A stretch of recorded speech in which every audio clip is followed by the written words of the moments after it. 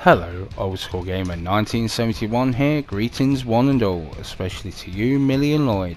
Today my third hour thoughts is on Shadow of the Tomb Raider. I've been playing this game for around 3 hours and this is what I think.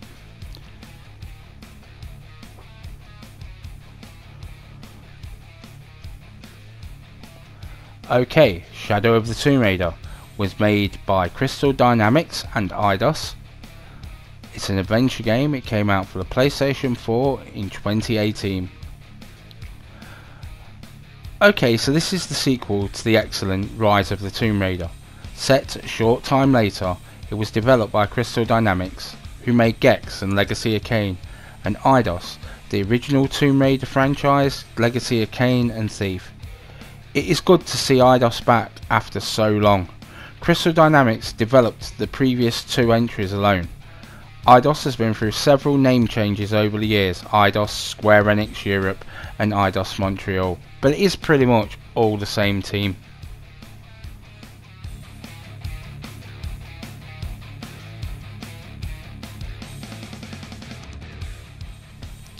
Set shortly after the rise of the Tomb Raider, Lara is adventuring through Mesoamerica and South America to the ancient city of Paititi. Along the way you find your way into a temple.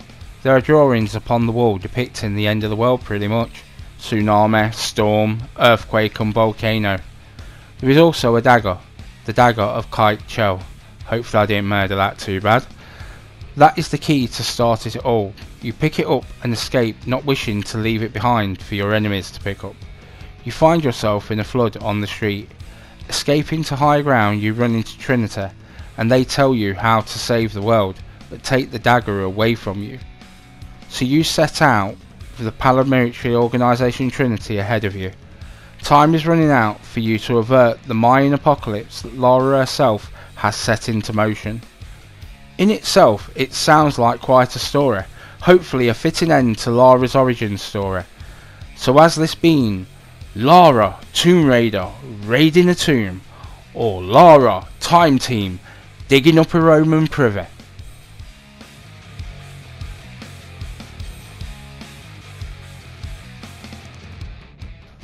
It opens to a plane crashing. Lara is making her way to the front of the plane. She wants to level the plane off. She moves the dead pilot out of the way. As she does so, the plane starts to split apart.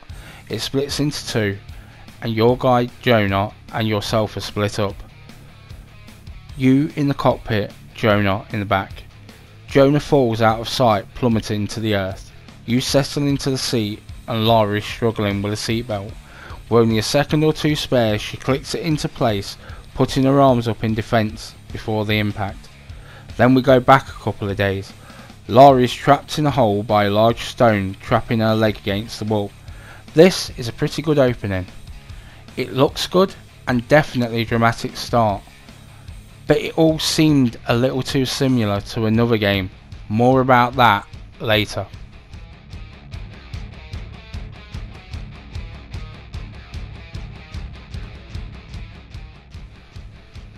This certainly is a nice game to look at, whether it's night, day, underwater or in a forest. It all looks so fantastic. It is also quite detailed in the background.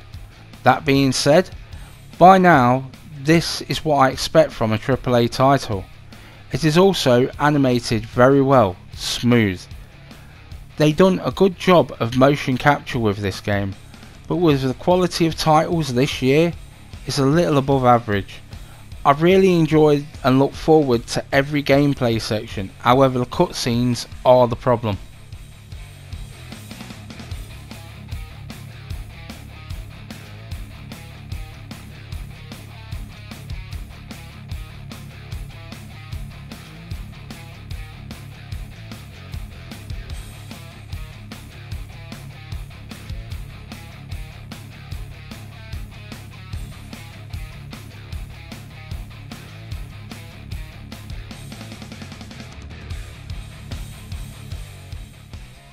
So on to sound. Ambient sound is good in this game, voiceover good, the music is pretty good.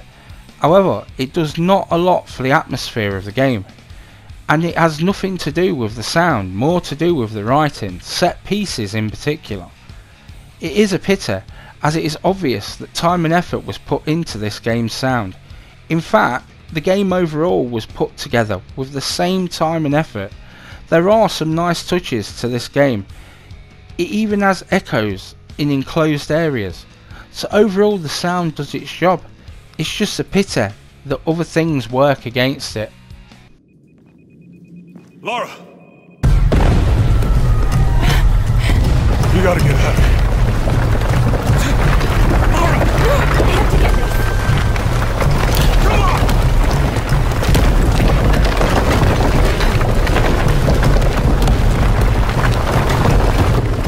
Move! Move! Hurry! Come on!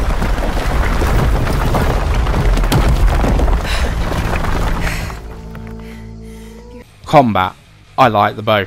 First combat in the game, I shot someone in the eye. To me, this is probably the one area where the Tomb Raider reboot has it so very right. However, something that really needs saying is the reboot gave her the best iconic weapon. Now don't get me wrong, twin pistols were good, but the bow is better. As well, the stealth works pretty good too. They actually look for you where you last were. To me, the bow is the better option. They do borrow from elsewhere, Horizon Zero Dawn, Crysis 3 and Metal Gear Solid. But it does enough to stand out from the other games. I never felt overpowered and always felt I had to have my wits about me to survive, which to me makes the combat more than good enough.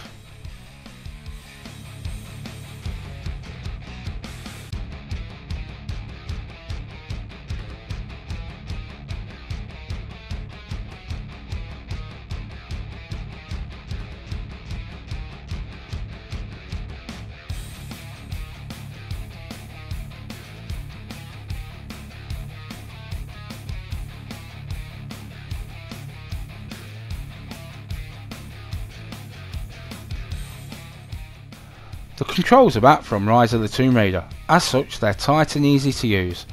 This is a good thing, as then you have an idea of how to play and you can easily jump in and play if you've played the previous entries. On a side note, I do enjoy the controls, they're mapped out really well. They are intuitive and responsive. She's a nimble little minx, isn't she? Not quite to the degree of the originals, but better than most. I am glad they rebooted Lara, as she has grown with the games. In the new games, she has grown as a character and as a person, and in the old games, she grew in boob size. You can also see where the game has been borrowing from Uncharted 4. The rappel, for example, works really well.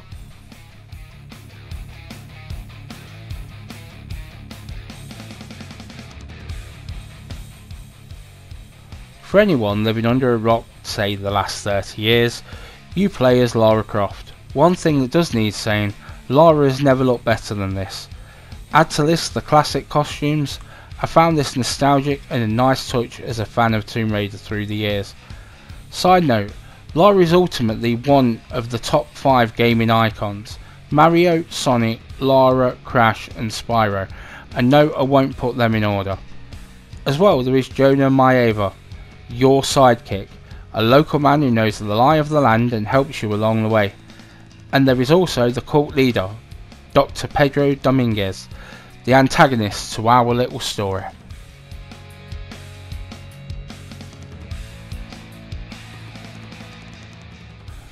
So we're finally onto it. This is the thing I believe breaks the game. I started the game and the first thing I see is a crashing plane and I'm thinking back to Uncharted 1. Then the swinging system Rappel, Uncharted 4. Underwater section, Uncharted 3 and 4. I'm not saying it's a carbon copy, but when you start thinking about something else other than what I am playing, then it shatters the atmosphere completely. Right now it's an 82 on Metacritic for the Xbox One, only a 76 on PlayStation 4. Now I get that imitation is the sincerest form of flattery, but when it detracts from the game you're playing, I believe there is not enough to identify itself as its own game.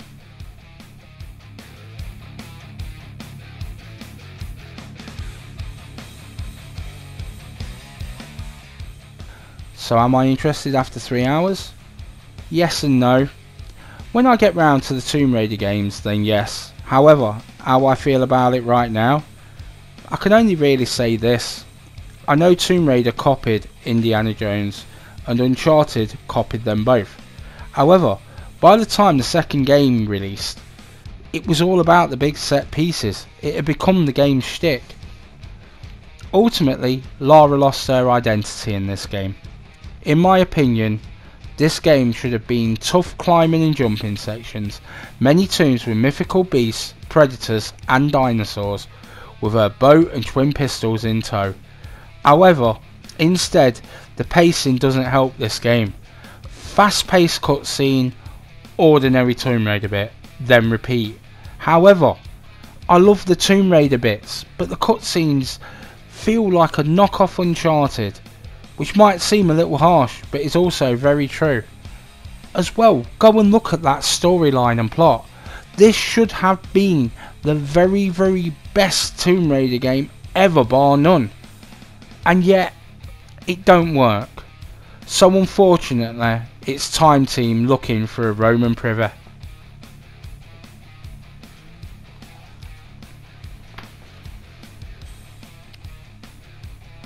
So that about wraps it up. I hope you all have a good day. If this has been helpful in any way, like, comment, share and subscribe, as it helps the channel grow and makes an old man happy. I post new videos every week. Let me know what you think down below in the comments. Old School Gamer 1971 signing off.